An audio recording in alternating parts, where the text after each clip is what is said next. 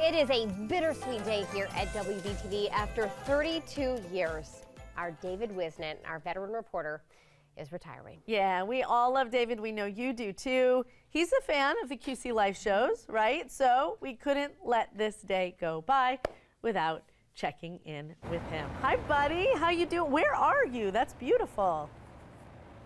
I'm in downtown Salisbury. It is a place called Tita's, and they make the best cakes and desserts that you've ever had. And they were kind enough to let me come in here because it's too cold outside to stand around. Yeah. That doesn't surprise me they let you come in, David, because I think everybody in Salisbury and surrounding areas has been coming up to you and talking to you and your wife and your family over the last several weeks. What has it been like to get this response from the community that you've served for 32 years?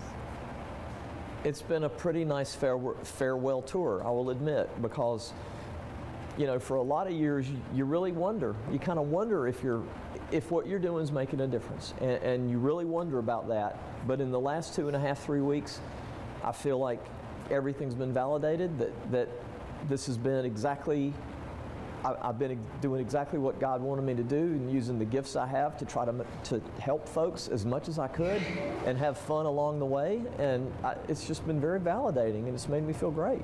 Well, we're so glad for that. We want you to feel all of that because we just all adore you so much. We showed that clip just a few seconds ago of you doing your WBTV family recipe here in our QC kitchen.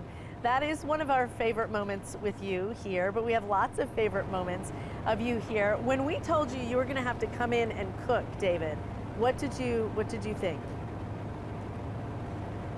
I don't know. I was thinking, I can't cook. I can barely make a ham sandwich without messing it up. But I don't know, if it was going to be on your show, I knew it was going to be fun, so of course I was going to do it. I knew I could get my wife to figure it out and get me through doing that, so of course I'm going to do it. And was it fun? Did it turn out to be fun?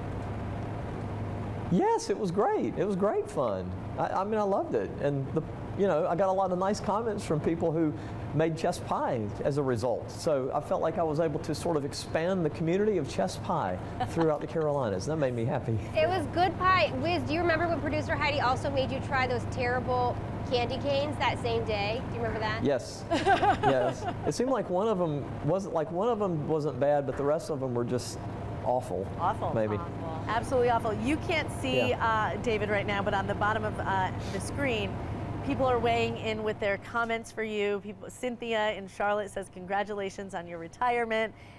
Folks are just really happy for you. Vicky says, thank you, David, for being you. Love you. She's in Morganton. That is an area that you've covered a lot, too.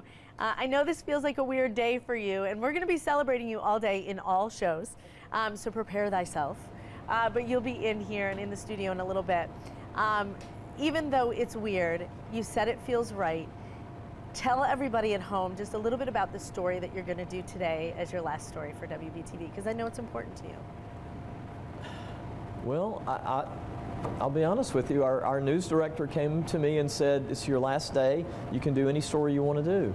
And, you know, the first thing that went through my head was, oh, fun. I can go to the Speedway, or I can, you know, that sort of thing. And then it just hit me that, you know, I have a responsibility here, and I have one more chance today to be in front of a very large number of people on WBTV.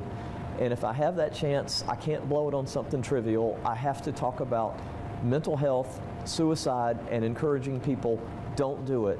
That's been a message that I've been on for years now, following my dad's suicide, and WBTV and WBT Radio were so kind to give me the platform that made me, for the first time, come out of the shadows and talk about it. That was the first time I had ever spoken publicly about it.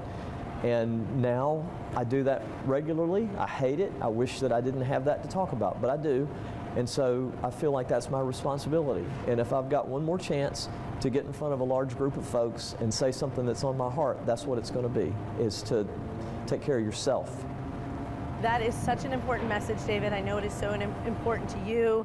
You and I have talked. We've talked here. I lost my niece to suicide. It is very, very difficult to talk about. The fact that you do it helps families and it helps save lives. So we are grateful for that. You have helped so many people. That's not just me, but that's WBTV giving us a platform to do it. And I'm just the vessel that does it. But I have to. Whiz, you're a beautiful vessel, and thank you for doing it for the last 32 years. We love you. We'll be right back after this.